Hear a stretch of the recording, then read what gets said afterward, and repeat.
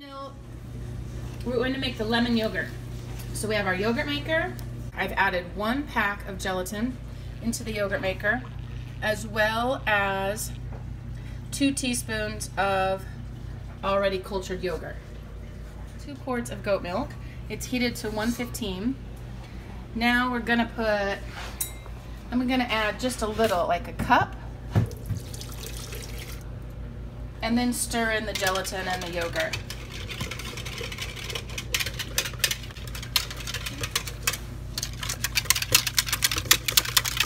Because the last thing you want is clumpy gelatin at the bottom of your yogurt. So we'll add a little more and do that again.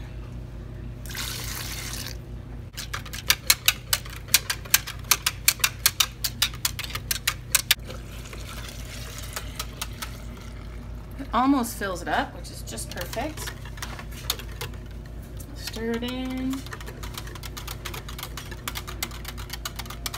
I add the sugar, lemon juice, and lemon rind after the yogurt has been cooked. So this is just this Cuisine yogurt maker. It will just keep it warm at approximately 110 degrees for 8 hours. Other people use mason jars and things like that, but this, by tonight, by dinner time, 8 to 10 hours, I can take the yogurt out, mix in the lemon juice and the lemon rind that we're going to prepare right now, and then we'll see you later.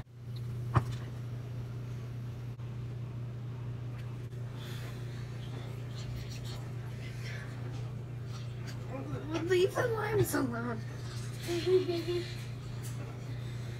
So what are we doing, Ava?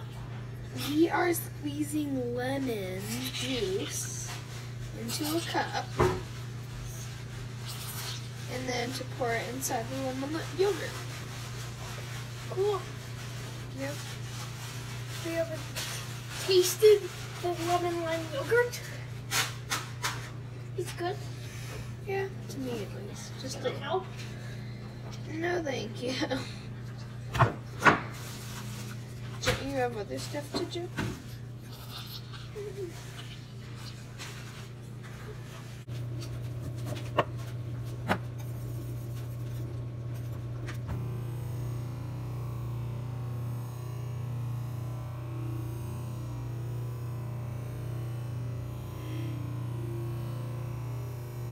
We are making zest.